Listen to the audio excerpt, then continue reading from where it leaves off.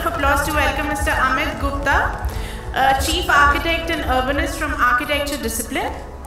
He's led multiple architecture and urbanism projects over the past 21 years. He brings extensive experience to his role as an architect at architecture discipline. He graduated from the TVB School of Habitat Studies in 2000, following which he obtained a Master's in Architecture and Urbanism from the Architectural Association School of Architecture in London. Just one moment. His core disciplinary interests include architecture and urbanism, responsive habitats, parametric design, and augmented design communication. He's a visiting faculty at the Sushant School of Art and Architecture and directs the Adaptive Habitats Lab at the college. He also actively participates in design juries across schools in India. Welcome, and we are super excited for your presentation.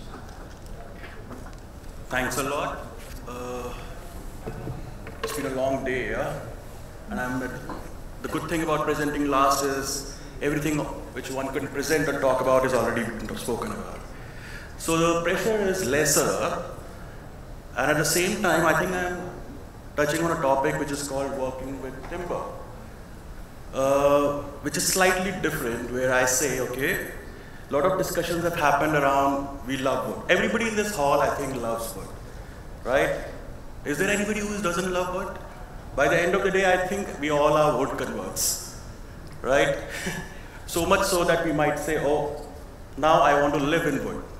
But I am living in a city like Delhi where I don't get to breathe properly, and I want to live in wood. So I would rather have the wood with me, so I'll embrace the wood. And I would say, okay, urban cities, I can't go vernacular. I mean, let's face the reality. I will not go to the forest.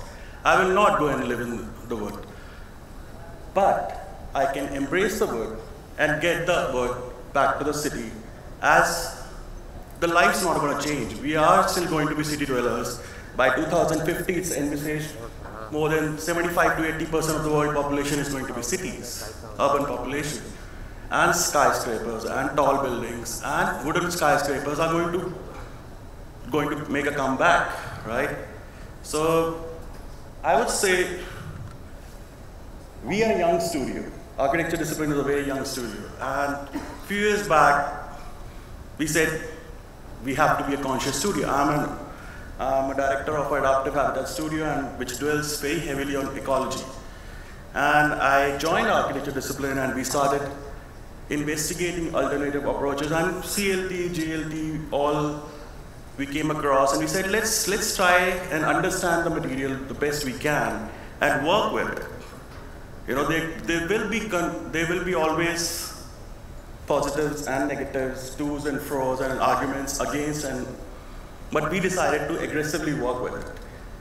And so my presentation over here would be divided into two parts. One is a case study, which I'm going to show how working with the timber made us more evolved. And I think there were some panel discussions recently, which I heard, where I also realized that we are talking about timber as we are going to still work with the same tools. No, we are not going to work with the same tools ever. Our craftsmen are going to evolve. Our machines are going to evolve. The machines are our new tools. So we have to embrace, I mean, this city has given one of the leading architects of the world, which is Shajay Bhushan, I guess some people know him. And he's just completed I think a Zaha code. The ZHA code has just completed a totally 3D printed bridge, right? And in timber, and CNC, and timber and robotics, using robotics. So our tools, we have to fall in love with our new age tools. So the combination, so I'm still going to present what we are doing, but towards the end of the presentation, there is also a segment what I'm doing with when we have collaborated with Sushant School of Architecture, and what new has timber offered us. So let me begin my presentation. You're great.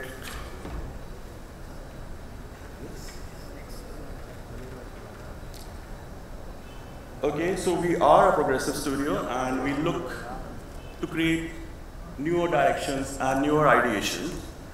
This is our young team, and now this I don't think we have to talk about. I think everybody has talked about it, that carbon emissions and everything, so I'm going to skip.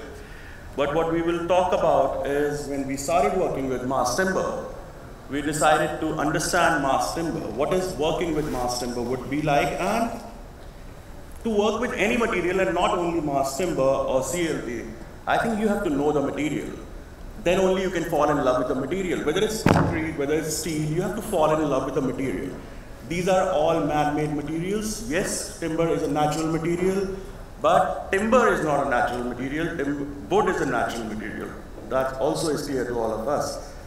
Timber or seasoned wood, the moment you lay your hand on a wood and shape it, it's a man-crafted material. So we have to start accepting that we are going to do synthetic interventions, because that's what we're constructing. So when we started looking at it, we wanted to look at what we could do with CLT, how will it touch, how will the joinery be, how would it interface with the glass, how would it interface in various different materials, and we wanted to see how we can do the projects which we would want to do in future, because in future, our cities are going to ask us to do work with these materials sooner or later. The policies are coming in. The governments are getting more active in terms of understanding ecology and having interventions, which are basically around adaptive habitats. So we went in also into understanding what could be done with the forms, newer forms, what can we generate newer forms of expression in wood. Can we all know, we all have, everybody has, from the morning we know goods and bad advantage. I'm not going to skip this guy. But this is what we started with when we started with some early prototypes. And we said, okay, we all want to live in the woods. We want to get the wood back to our city. So can our city products, the foot-over bridges, become mass timber? So we did this prototype for the Delhi government, which is now going to go under construction. We did a bus stop prototype, also in mass timber, and which is also going to go into production. We have already been commissioned for 20 of these in the city of Delhi. And these are going to look like this, right? So this was the first steps towards looking at timber as something which we can bring back to the cities. Right? I can choose to go back and live in hills and do vernacular expression and live in very nice cottages. But how do I get people to live? See, what has happened, according to me, is that it will take years for people, larger population, larger laymen, not architects, to understand what is it to live with wood. Many panelists, and I love the panel discussion when there is an expression of how everybody is so passionate about wood, right? I am in love with wood. There is no denial about it. I find wood beautiful, but who is this I? This I is this set of people. Does a craftsman want to live in a wooden house? Does an artisan is actually expecting to live in a wooden house? A guy who is a mason, is he expecting to live in a wooden house? Can he actually live in a wooden house? Because he doesn't know the material, right? So once we bring this to his consciousness back again, I guess our cities, our people, we will start accepting wood, right? And we will work harder to make it more economical. So we did this, and we got lucky as a studio that we found a client, and I'm going to just go to the case study in Goa, who actually allowed us to build something which I would say is not a hybrid structure, but is almost, it is still hybrid because the foundations are concrete. But we did get commissioned by a passionate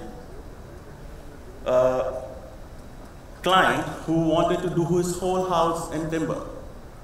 And we were lucky and fortunate to work with industrial industrial specialists who would want to contribute to this project at a nominal cost, because they also wanted to basically allow people to build with wood. And the process, the usual design architect's process we followed. The site was very close to the west coast, and it's one of the most beautiful site with the contours. We followed a very simple process of how we can align the views and how we can make the idea was to make a very light expression, and that's where we also got very confident that can we do something which is very light on the landscape, which does not disturb the terrain. We don't have to dig much, we don't have to do a lot of damage to the natural terrain. Wood allowed us, so we did usual studies. I'm not going to go deeper into this because all of us know here what it means. But I would want to come back to the fact that this is just a part of the process, plan, simple plan. But I'm going to come back to where it started being more fun. And the fun started where the process was detailed out, where the whole construction methodology, we sat with the people who were going to build this, and we worked out each and every step with them. So it was almost a collaborative effort, an interdisciplinary collaborative effort, which I think, as architects, we take a position of being at some higher position, and we don't really collaborate. And I mean, we do want to turn into craftsmen, but why do we want to turn into craftsmen? Why can't we work with the craftsmen? And now the new age craftsmen are the industrial practitioners who know their machines. So let's work with them. So this was very interesting because we made our drawings with the people, let the whole thing develop, and then even went to the extent of going to the industry factories, working out the members, looking at the structural design with them, and participating almost at every step of this production. Getting the portals, knowing the joinery, participating with the team at site, getting it going at the site, and finally getting the structure going.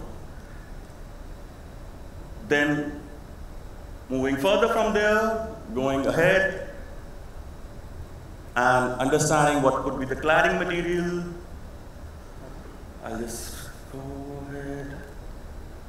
I think it's going to play the video.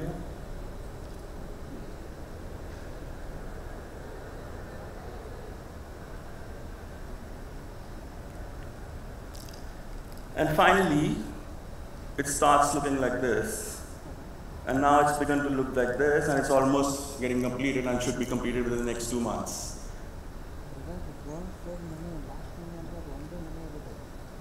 And this gave us a lot of confidence, and I think now we have about 6 or 7 projects when we were able to demonstrate that we can actually work with CLT and GLT.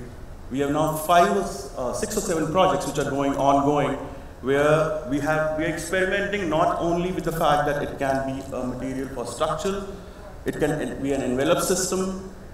So this was, and the mathematics of it can be altered. So the flexibilities which is offering were also explored. So this is a modular lattice system. And we have modeled this, and this house is already under construction as well. And this is a complete lattice structure, which we are not using any concrete. So this is one of the first houses which we are experimenting, where we are saying, except for the infills and the foundation, there is nothing which is going to be any other material. So it's like we are trying to tell ourselves, and as studio very strongly, we are trying to tell ourselves that if I was to be only left with wood, how would I work? And I think slowly and surely we are moving towards that part. It is challenging, it is difficult, it is not so easy to ignore other materials. But I'm reminded, and I often remind my studio, I was at Wardha and at Gandhi Ashram Wardha a lot of time, some 20 years back, and I went there and I stayed in a room, and that room did not have any glass, it had just wooden shutters. And I was like, when I opened the window, I was like, where is the glass? And they're like, we don't do any glass over here, right? We only have a system of wooden shutters. And it was intriguing that people in those places, and if the lesson to be learned for me was that you can actually work with minimizing materials and optimizing your materials. So we are in an age, we cannot ignore the fact that we are in an age of abundance. And sometimes abundance is also leading us to not take the materials seriously. So this is these are all happening. Then we decided to work with a portal. I mean, we had already worked with a Goa, the portal. This is an office building, but the difference is the span is larger. This is a 10-meter span, and we are working with portal structure here as well. And we are trying to see modularity again. The constraints are still there. We all understand as an industry, but GLT is still a very dependable material, I guess, which is a new age material. And I think we knew it's only the way that we are trying to use it. People have used timber facades, but we are trying to use it in a way that it works as a screen, which allows us to eliminate the use of cloth or a curtain system or a energy system, which is an energy consuming system inside. So in a way, we are working with trying to basically also resolve other economics. While this might be a costly affair, but in one way, it saves a lot of money, which is, I can't tell you how. If this is a farmhouse, the recent budget on just curtains that was communicated to the client was 1 CR. So you save that 1 CR.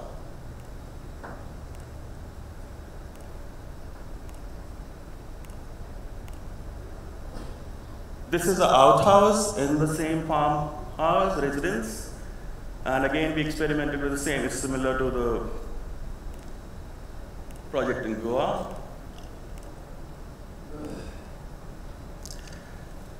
As I said, we got some good things going because of the confidence that we have shown, and we have a public office complex, which is one of the first multi-storied complexes happening in timber in Srinagar.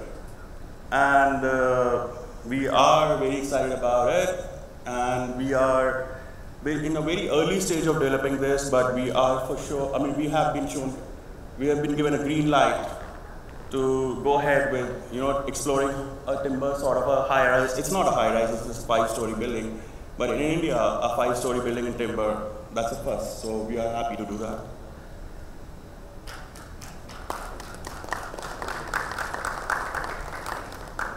And now I'm basically touching upon few experiments with timber.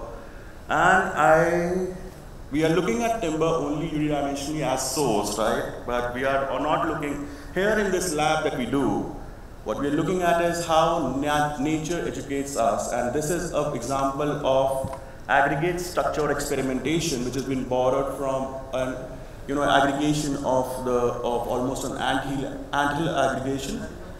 So this is a studio project, and people are trying to experiment with the various sizes of wooden aggregates and see how aggregates can eliminate at least a smaller scale. We can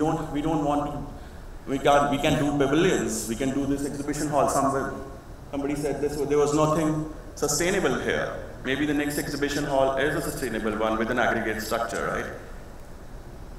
And this is a studio project, students project, but it's taken shape, and people are, there's a lot of study with scale of the aggregates and how it becomes stable and how it basically is able to take the load. So I'm not carrying the complete study, but it was an exhaustive study on how this was constructed. Surfaces, and again, scaling the timber in a very different way. If you can CNC, right now this is a paper mache, not the timber, but this could be very well timber. And if you accept robotic interventions and CNC intervention, you can actually make the timber malleable. We all know that timber can be made malleable. So we can experiment with surfaces. I feel that we should, it's high time that we are not living in 19th or 20th century. We are in the 21st century, and we are waiting for people across the globe to tell us how to do this. I think we can, in our schools and our labs and our studios, can very well explore these kind of newer ways of working with timber. So this is how we are experimenting.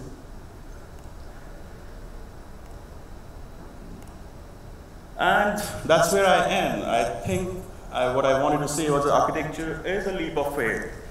And the faith has to be a total, and it has to be both in material technology and human ability to rethink the discourse that envelops these paradigms. That's it. Thank you.